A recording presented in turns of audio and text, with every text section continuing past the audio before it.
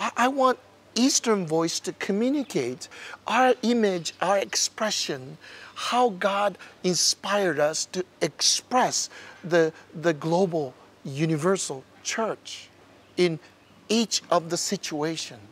And we would like to dialogue, discuss, so that we understand God's heart together. So I'm not saying that this Eastern Voice as a replacement of Western motif. We need both, North, South, West, and East.